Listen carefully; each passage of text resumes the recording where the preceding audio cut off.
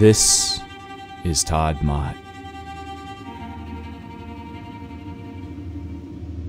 There's something special about this man. He's a man who's true to his craft, guided not by trends, likes, or what's hot and what's not.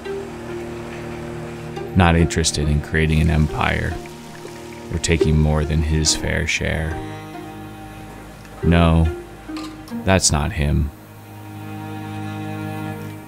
His concern is if the hops are fresh, if the malt is local, if the temperature is right. Is the beer good? Does it taste like beer that's been 23 years in the making, molded, adapted, massaged into its current best? Is the community showing up? Do they grin ear to ear with each sip? If the answer is yes, then he's doing his job.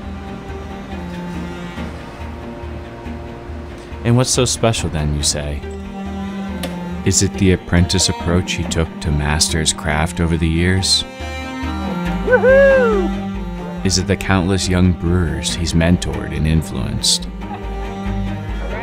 Is it the unique recipes he's slowly modified over time to perfect his beer?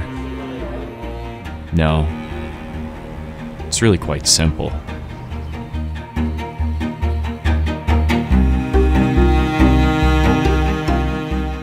Tod wants to make great beer. And that's it.